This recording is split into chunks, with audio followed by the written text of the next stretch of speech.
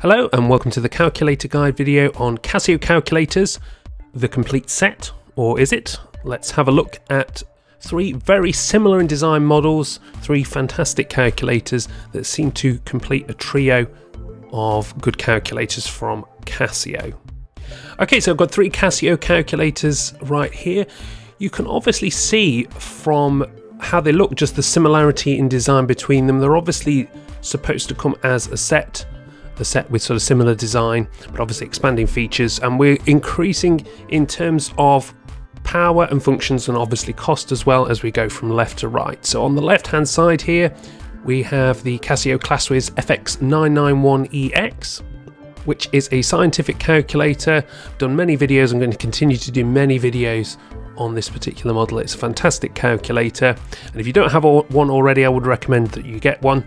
Lots of different features and functions to help you on your course, or if you're teaching or whatever it is. It's a great calculator to have around and not particularly expensive, perhaps compared to the other two models that we have here.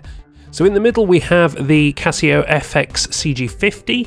That is the colour graphic calculator, the successor essentially to the CG20, and also there's previous models that were monochrome, single sort of colour screen graphical calculators, but now they've gone colour, so you can produce graphs. Obviously it differentiates that from a scientific calculator, and there's many other little applications that you can do in there. For example, there is a periodic table that's stored in there, and more recently they've just introduced Python for the CG50 as well, so that's going to expand what you can do with the CG50 quite significantly there.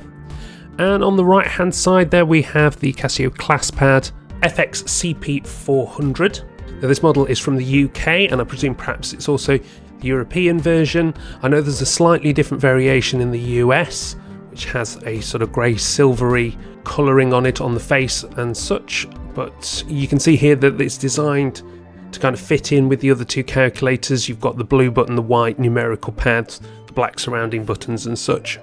And this is the most advanced, it's not perhaps strictly speaking a calculator, it's actually a computer algebraic system, CAS model, so it can do algebraic manipulation, which is fantastic for exploring lots of different areas of maths, but obviously restricts it and limits it in terms of examinations that it is allowed in.